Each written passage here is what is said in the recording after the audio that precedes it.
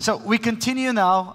Last year at that time, the company that the next speaker represents has announced 156 million users. This year, around the same time, the number is 173. And the digital payments landscape is getting more and more competitive, but obviously still nobody to dethrone them. And talking about what is next, here on the stage, we'll be having a long friend of mine and General Director of, for PayPal for Turkey and Middle East, North Africa region, Kıvanc Onan. Kıvanc, welcome on stage.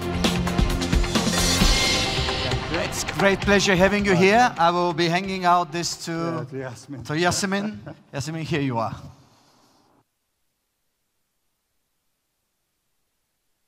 Hello. Yes. Hi, everyone. Thanks for that introduction. Kıvanc Onan. I run PayPal for Middle East, North Africa, and Turkey. Today, I'll briefly talk about the next phase of digital payments and what I've been observing as PayPal as the trends and challenges, and particularly around what drives this digital payments and digital native consumers in this space and their needs and their likes. So, as you all know, there has been a very recent follow of digital payment strategy. Like digital payment trends in the world has evolved over the last 2 to 3 years particularly, and there isn't a day a new type of innovation, new type of payments that we don't necessarily hear about. One thing is that often in those innovations is seemingly more evident in the exercise is actually that the transaction, the payments innovation is no longer around seamless exchange of money. It's beyond that. It has evolved into something more which transforms and enhances consumer relationship that the businesses have. It's no longer transacting. It's actually how the whole relationship is evolving towards more innovation in that sense. Consumers themselves are looking more utility and more better experience in that transaction. So they're not looking only just to give you the money and move on. They're looking at the experience itself to be more delightful.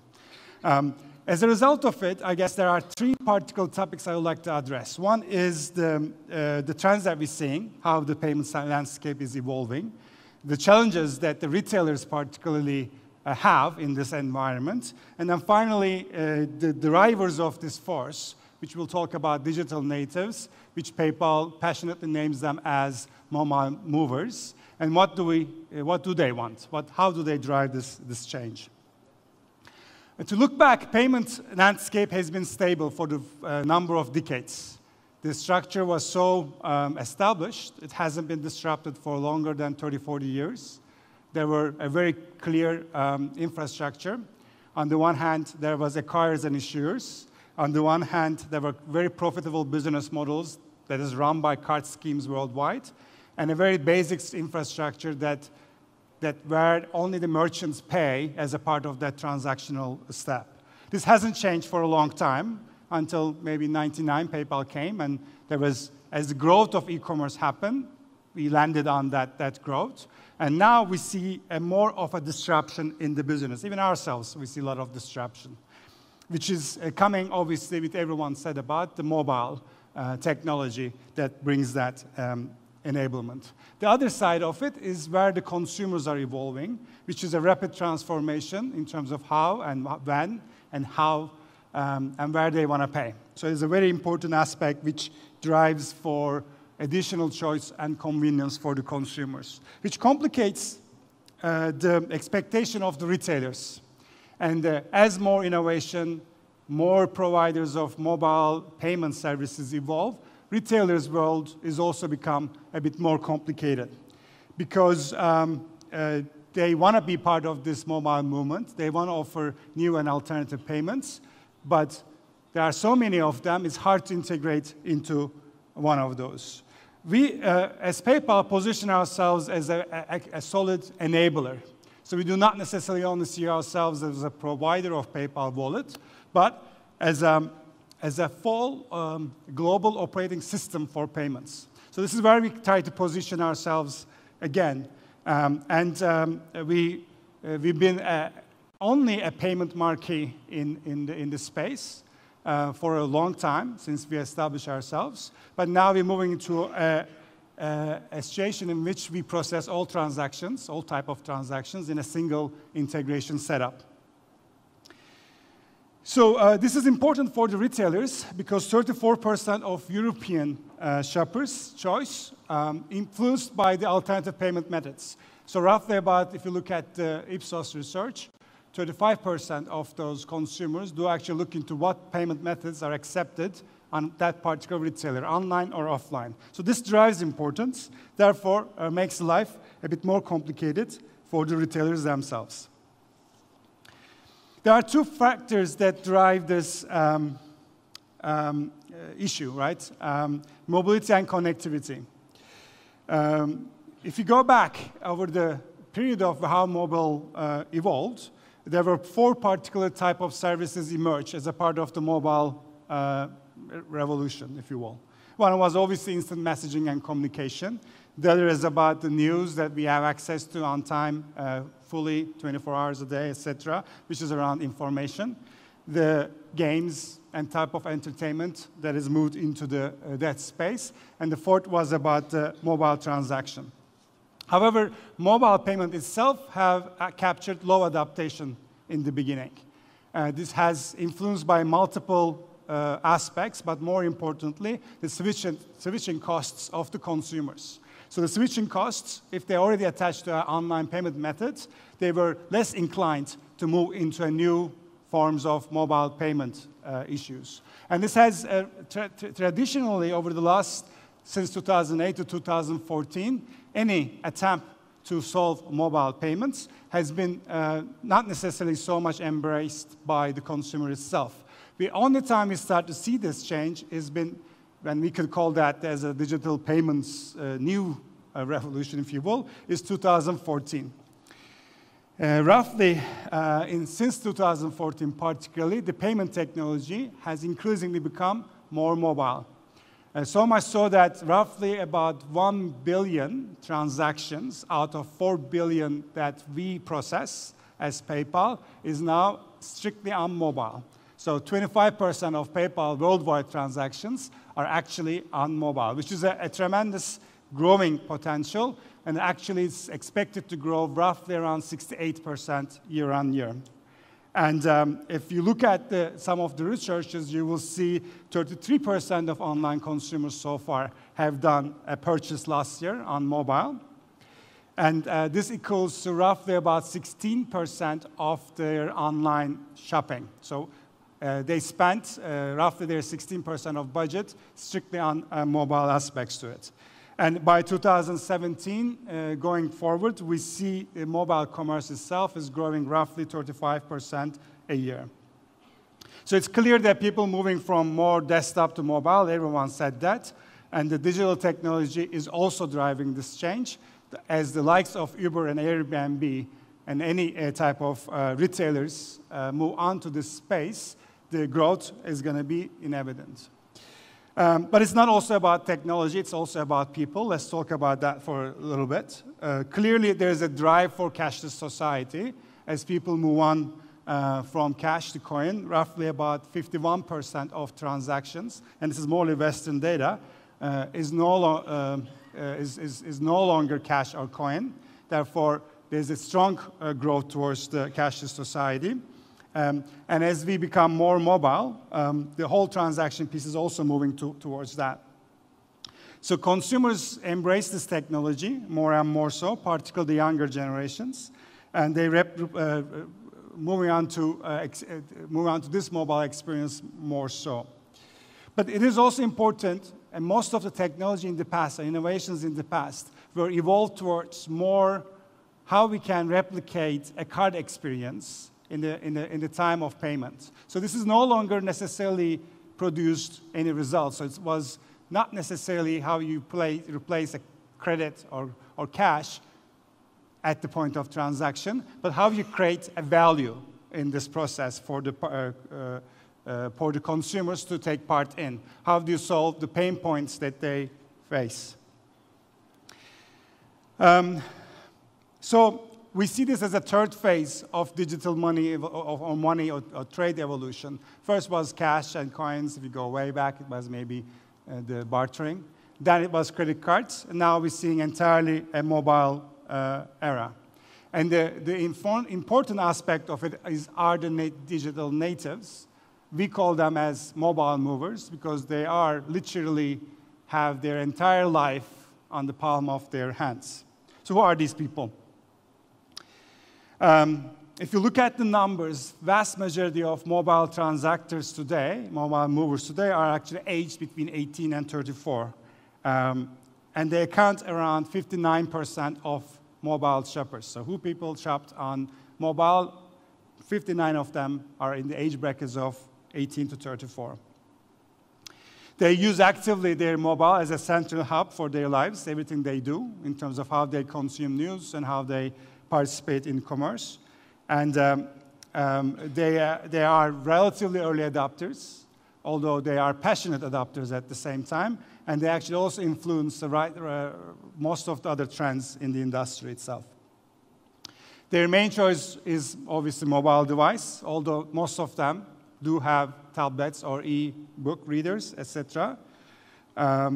They use more significantly and expect all the businesses to have a mobile app or at least a mobile responsive site. So when we asked the question, 100% of them said any business should have a mobile app and or a mobile responsive site. 81% saying at least mobile ready site.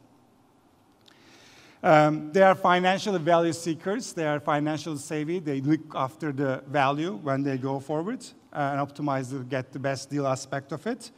But they do not hesitate to pay for more for goods and services if it fits their image, if they're helping them, and also if their value system, which is an important factor for that.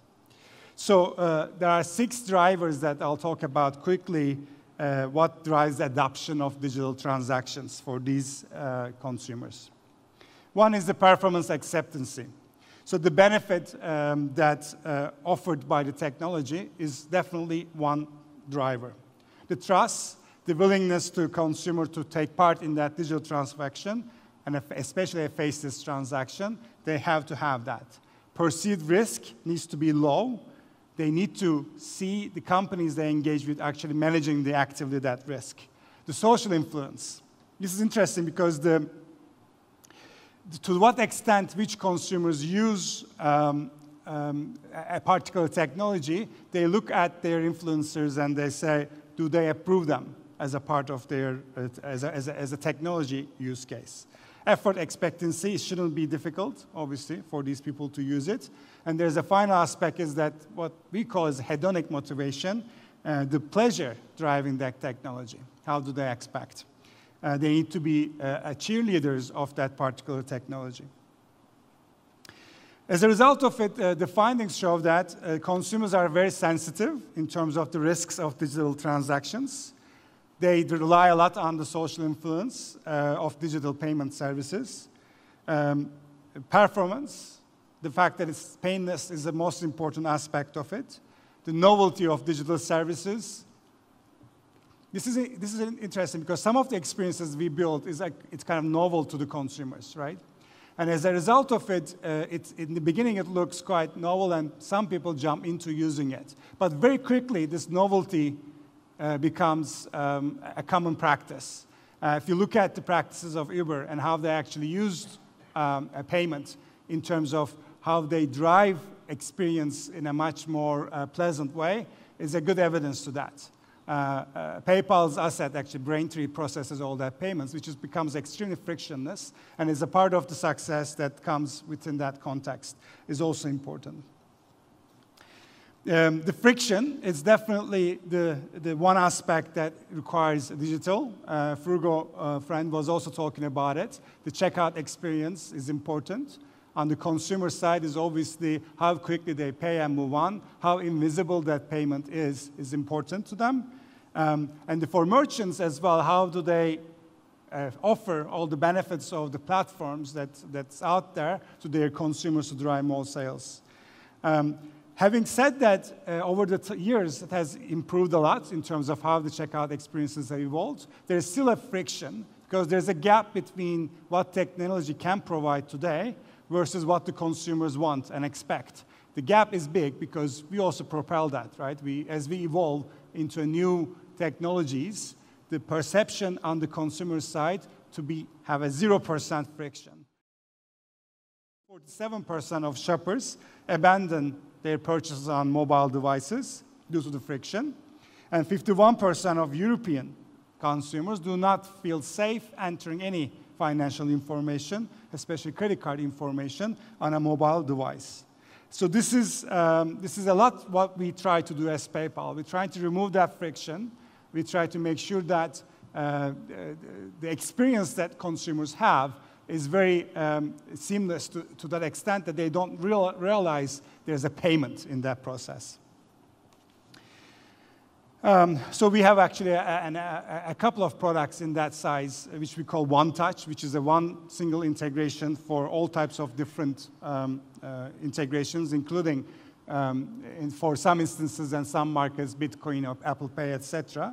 And it is basically removing the need for any passwords, any user logins for the consumers, especially after their first login and identify themselves. We showcase a number of pioneering apps in Turkey that uses this product for us.